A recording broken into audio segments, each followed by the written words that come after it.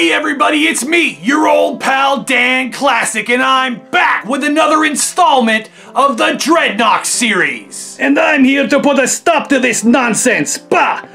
Capitalist pig dogs still playing with their dolls. They're action figures, you banana boat captain son of a bitch. Whoa, hold on a minute. El Presidente, what's your problem now? It is you that have a problem.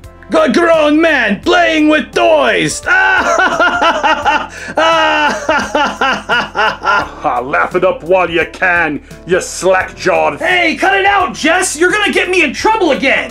What are you so afraid of, gorilla? I talk like this all the time, and I never get in trouble. Of course, nobody messes with me. I'm a goddamn sexual tyrannosaurus. Raz Holly, hit the music. It's almost like he's like a noodle.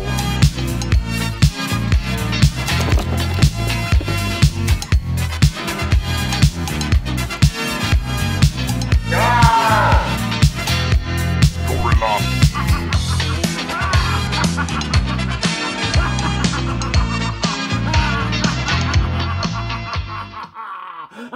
It's 1985, and Hasbro is going strong with the Real American Hero line. In fact, some of the most iconic characters in the line are introduced this year, including these two assholes. But that's for another video, because we're talking about the Dreadnoks. And this year, we get 3 new Dreadnoks: Buzzer, Ripper, and Torch.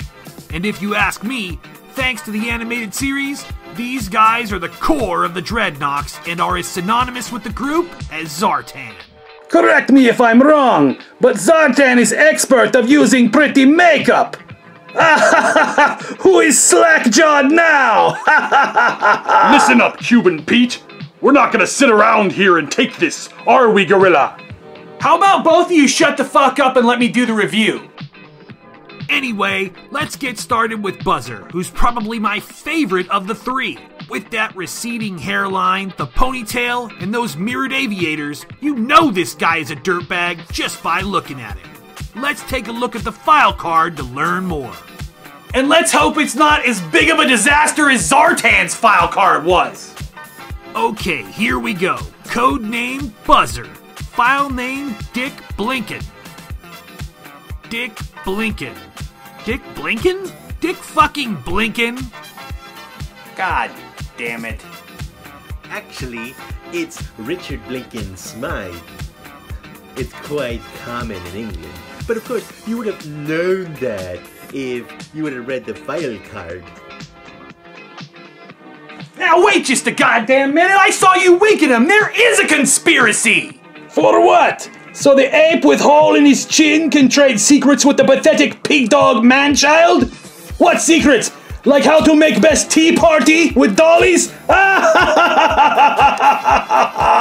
Seriously, how do all of you keep getting in my videos?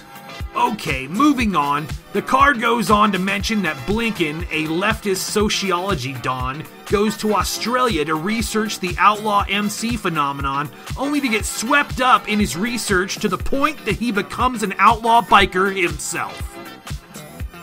It goes on to say that due to various psychoses, Buzzer has an intense desire to rip apart expensive, quote, gewgaws of technological society. What the fuck is a gewgaw? It was so hot in the city that year you could fry a Boca burger on the sidewalk, see?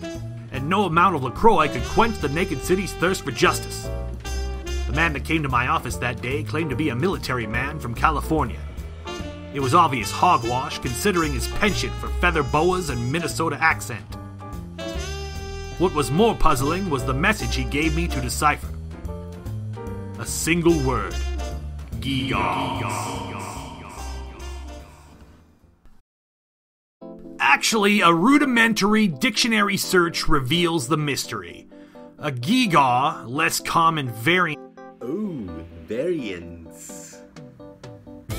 of the word gewgaw, is defined as a showy thing, especially one that is useless or worthless. Well, there you go, Hasbro. You went out of your way to squeeze an obscure word into the file card and oxymoron yourselves. There can't be expensive technological gigas if gigas by definition are worthless. Unless he uses his chainsaw to cut up Furbies and fingerlings, which I don't think is what they were going for in 1985. Maybe they were talking about that creepy Teddy Ruxpin. I know I'd like to take a chainsaw to that little punk.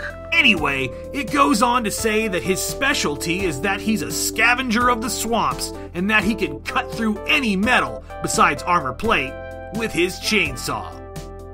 How the hell is that a specialty? His chainsaw is the skilled one in this equation. And how much metal is he gonna find in the swamp? Okay, fuck this file card. Let's take a look at why we're all here, the action figure. Alright, from 1985, here is Buzzer. And there he is in all of his glory. He's really, really cool. He's got these cool mirrored shades. He's got the basic articulation for, the G.I. Joes from 1985. Swivel arm, all that good stuff. He is an O-ring figure. This one is in pretty darn good condition. I really like all the little features on him. He's got an awesome little ponytail right there. It gives him a lot of character. He has a receding hairline, which is pretty cool too. And he's got this sort of fatigue jacket or fatigue shirt that the sleeves are cut off. And he got some grenades on a strap here, some medals for some reason, maybe a dog tag here in the front. He's got this cool biker belt buckle. Obviously, the Dreadnoks are a gang, a biker gang, or an outlaw motorcycle club, if you will. He's got these pants, these jeans, I guess, but they've got these pads on them. I don't know if these are motorcycle pads or what, but they do add a cool little bit of interest to the figure. And you can see here around the back, that's the strap goes through here. It goes underneath his little thing there. So this was actually at one point a long sleeve shirt and or a t-shirt style sleeve shirt, and he cut that off. He's also got this cool little tattoo right here.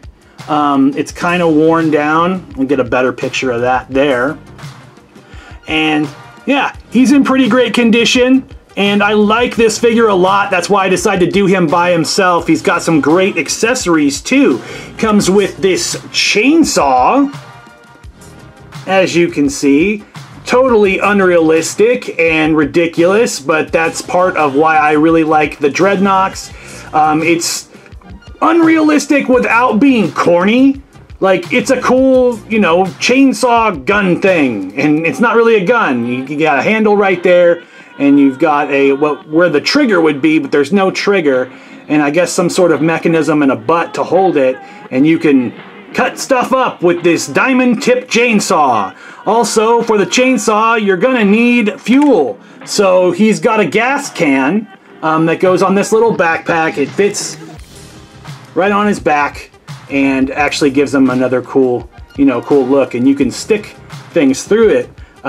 Like this little hammer on a chain that he has, and it's pretty cool. It's got a little nick in it. Guess he's been breaking gigas with this thing. And it's got a nice little handle. He can actually hold his accessories, which is really cool, because sometimes these figures, the hand hole is a little too small, and you feel like you're gonna break their thumbs sticking a gun or anything in there. But with this one, he's okay. He can hold his stuff that he comes with, and I don't feel scared at all trying to do that with him. This figure in particular would be discontinued in 1987, and another version of Buzzer would not be made in the vintage line. A few more Buzzer figures would be made, but I'm sticking to the vintage line in this series. And he's too cheap to get them all. That's true, Jess. And what's also true is that we're out of time. So for Jess, El Presidente, the fanboy, and everybody else, I'm Dan Classic saying I'll see you next time on the Dan Classic Show. Raz Holly, hit the music!